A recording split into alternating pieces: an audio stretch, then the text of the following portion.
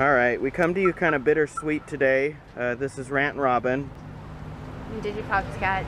And today we're doing one of our last runs on a beloved store from our childhood, Toys R Us, which has sadly announced liquidation over the last few months. It has been kind of in the works. They said they were going to leave open about a couple, 100 or 60 stores open or something like that. I think it was 200 stores that they wanted to try to keep open. And then it got announced that they're just doing all of them. So as you can see, we're here today. It's a 30% off everything sale because they're just starting the liquidation.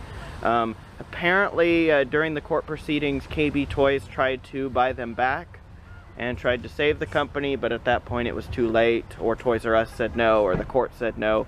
We're not exactly sure what happened there, but we're going to go in and take a look and just kind of show you guys through the store one last time, just to kind of say goodbye. Alright.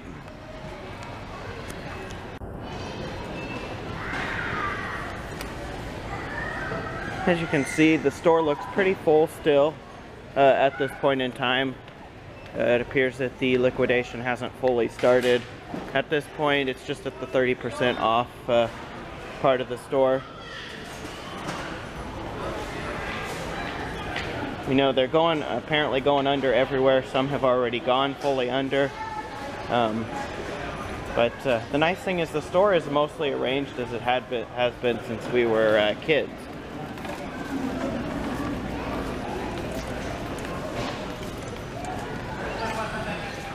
So here's one of our favorite sections, needless to say, the Funkos. We've got a couple that we're actually looking for specifically here. And it also appears we're not the only people taking video today either. Yeah, are we interested in the Power Rangers 2-pack of Zordon and Peter Tulsa? Or options? I'm not sure. What are these? Who are Zordon? It's a blue guy, the blue face guy, who gives the Power Rangers their powers, and Raider Repulsa, the bad guy. Oh. Okay, yeah, I'm interested in this one if we can make sure it's in good condition. A little beat up in the corner, but overall it's not bad condition.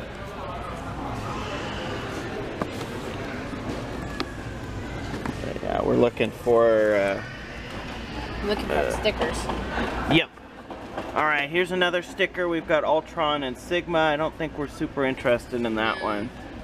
Or Blackfire right there. Yeah.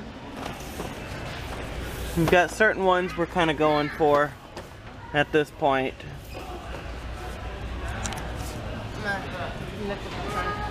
One big one we're looking for is James Bond, so I'm going to come back to you guys after we take a quick look around. Alright, we're on the next aisle over now, just kind of looking. This is the boys action figure aisle. Again, they've still got a pretty good assortment of stuff going on over here for the most part.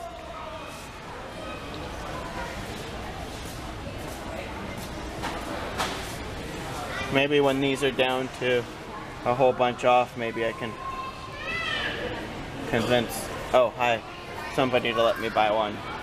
We'll see. We'll definitely probably try to come back when they're lower. Further on. Yep. I have a feeling James Bond just needs to be gotten online before the price goes up too much. Maybe. If it's one we want. But yeah, I looked through a little bit more. I didn't see him. Yeah, so did I. I like the white one. It's not a bad one. And it does count as a good one. Oh yeah. It's just we wanted the black one with it, the suit too. This aisle's a little bit more picked over. Oh no, this Golden Girl. Yep. But that does mean that we could at least have a chance of finding some of these on other aisles.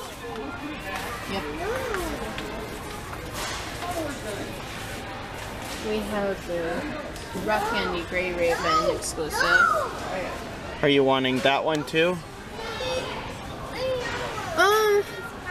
I was kind of neutral on gray color-wise, but, you know, at this point, maybe. It's up to you, and we've got the Teen Titans Go Cyborg too. Yep. I'm not seeing the blind bags. They must be down on a further aisle, right? Yeah. Well, this looks like it hasn't been organized. I know it's not. You got some, you got like the Mashums here. True, true. I think we're looking more for the Disney ones. Which may be in the girls section. That's true. So we did manage to pick up these two. You want to go get my mom past the egg pie? It's got Power Ranger stuff here.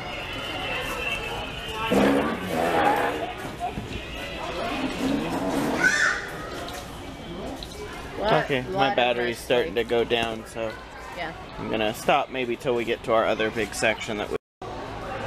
Alright, so this is really the start of what the whole store is gonna look like. It's a little sad to see our first empty aisle with everything. You can see the display still here for everything, but the stuff is going on. The Lego aisle appears to have been pretty well sold out at this point.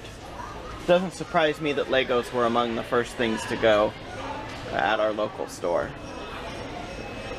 So we did pick up a small Pet in My Pocket pack and a Gwenpool. That's a Toys R Us exclusive. So picked up a couple things. So we are going to make one quick run to Ontario to check out that one time before it goes and now, as if by magic, we are now in Ontario. So we're going to go take a look at this Toys R Us and see what we can find. See if it's a little bit less picked over. It is interesting to note that this has more of the retro design still of the old Toys R Us's that we grew up with. Alright, let's head in. Alright, we're inside. So let's take a look around and see what we can find.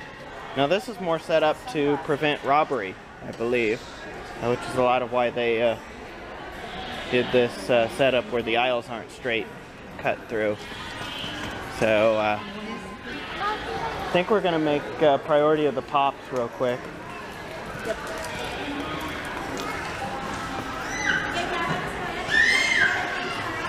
So here we've got a bit larger Marvel section. So I'll come back to you since my camera's getting pretty low. Come back to you when we get to the actual Pop section. Oh, excuse me. Alright, so we did a quick Toys R Us run. This is just what we got in Ontario, not much stuff.